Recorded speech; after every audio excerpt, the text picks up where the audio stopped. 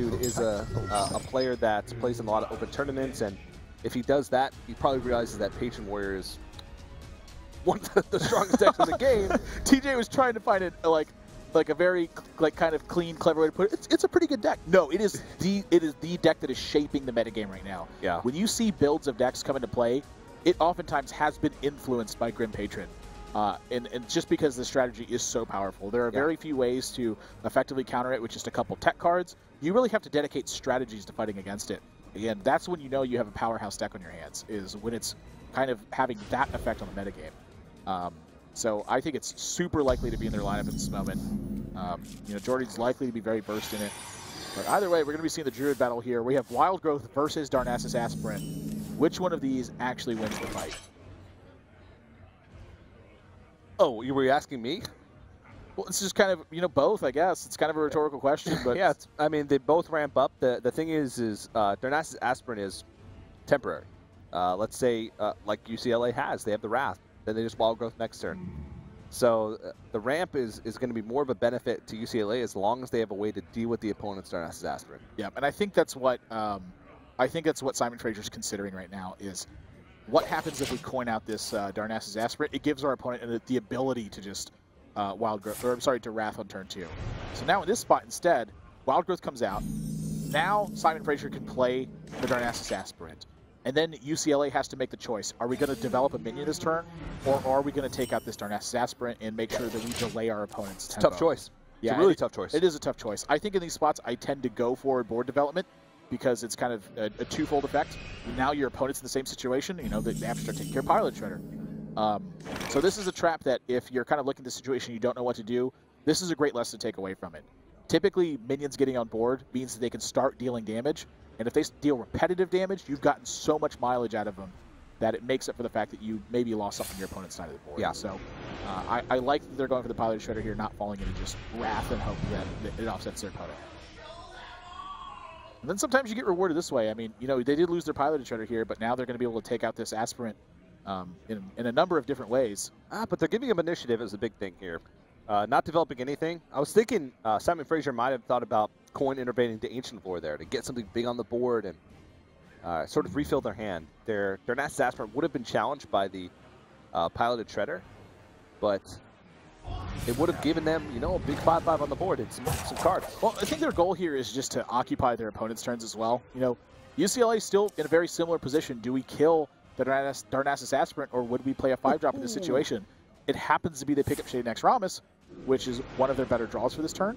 But I still like the way that Simon Fraser played their percentages here. They're trying to disrupt a 5-drop and then get something of their own on the board prior to that happening.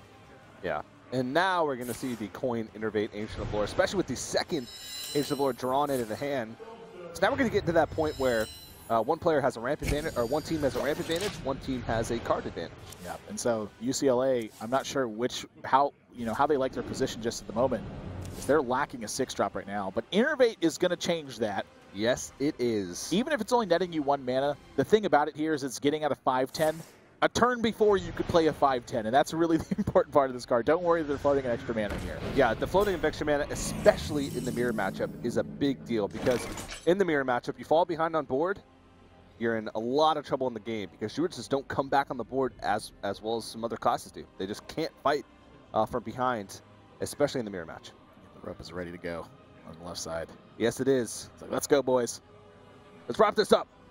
I got rope things to do. I got rope things to do. What do ropes do in their spare time? Like hang out. They wrangle up some rams? Yes, they do. Hang out. I like that one. That's good.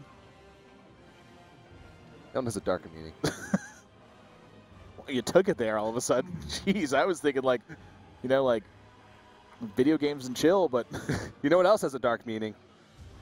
An Ancient of Lore on the board and no way to deal with it. Yeah, that usually spells trouble for one side. Looks like Simon Fraser's got their eye on that Ancient the Ancient Allure.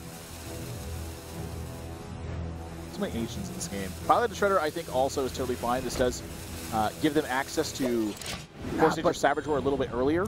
But it's so... your opponent played a 5-10 and you played a 4-3. Yes, Like but that's what it comes down to a lot of times in this matchup is, just the sheer power of each individual card on the board. No question about it. And even taking their favorable trades, trying to play around Keeper of the Grove top decks. Yeah. But I think Simon Fraser realizes in this spot that they're going to have to use Force Nature Savage Roar likely to even up the advantage again, to try to get back to a neutral state. So I actually like holding on to the Innervate because of that. Yeah, we'll see if Simon Fraser can have enough to come back in this one. They're still even a turn away from being able to use Force of Nature Innervate Savage Roar to try and get themselves back on the board. Yeah, do have Swipe and Wrath, though. So, ways to tech 10 points of the power on the board as well as leave themselves a minion behind. Yeah, you're still giving the initiative once again over to UCLA, just hoping that they don't have anything. Again, card advantage, but not board advantage. And their card advantage is slowly starting to fade away. Savage Combatant's an interesting card. Not really going to help them right now, but could be of use in the future. Yeah, just trades for the moment. The one-eyed cheat! Yeah, well, he's going to get cheated out of this one, because all it takes is a single point of damage to deal with him. Yeah. You would think a guy that deals 4 power probably would survive a little bit easier than that. Cheaters never win. And winners never cheat. It's a lesson. That's true. Lesson for us. Have you ever played a pirate after that guy, by the way? Yeah. Like, it is the best feeling in the world. Yeah. You're just like, nope, you can't kill my 4-1 this turn. I have. I actually made a pirate rogue deck that had one-eyed cheat in it. Single one-eyed cheat. A single one-eyed cheat. That's a better way to say it. It's really a better way to say it. It had one single-eyed cheat in it. Yeah, one single-eyed cheat. It had one-eyed cheat in it. He's just eyed. He's got like 9 eyes. He sees everything. He's eyed. So this is likely one of those turns I was talking about. Honestly, I look at this position and I go, how much more damage can you afford to take? At this point, your opponent has been willing to unveil the shade. They put a 4/6 on the board, so you're staring down 9 damage. This was kind of what you were trying to get to by holding on to the Innervate anyway, and you have a reload behind it in some capacity. So I look at this turn and I think, is there a way to not Force Nature Savage Roar here to try to recover this board state? And considering that your opponent played a 5-drop and hero powered, honestly, I don't think it's unlikely they're going to stumble in a spot like that. Their hand, I think, is likely to be something just like it is. Yeah, and this is the only way that they're going to clear. They can hope that University of California, Los Angeles does not have something big to play on the board the next turn, because Simon Fraser knows that their hand has pretty decent quality, and they realize that, pushing extra 2 damage to face is not worth taking that extra damage. So go ahead and just use those treants to clear up the board instead of using their face. Pilot of Shredder is sort of a blessing draw here. But prior to this, you were looking at Harrison Jones, Darnassus Aspirant, hero power. Now instead, it's 9 power and a minion that doesn't die very easily. Yeah. So this situation went from okay for Simon Fraser to pretty darn miserable. Mm-hmm. They don't really have a way to take care of what's going on. And they've drawn their Wild Growths on turn 7 and turn 8. These are the nightmare situations to draw them. I actually remember very early on in competitive Hearthstone, we had tried Wild Growth and Druid, and we had played so many games in a row where we had drawn them like on turn 6, 7, and 8 that we were like, we don't know if this card's that good. We're just going to play one of it. Great idea. Yeah, it wasn't a great idea in hindsight. Oh, but Savage Roar drawn, what is going on? And that's just it. That is it. And I wasn't even counting, but that is going to be... Wait a sec. Yeah, that's it.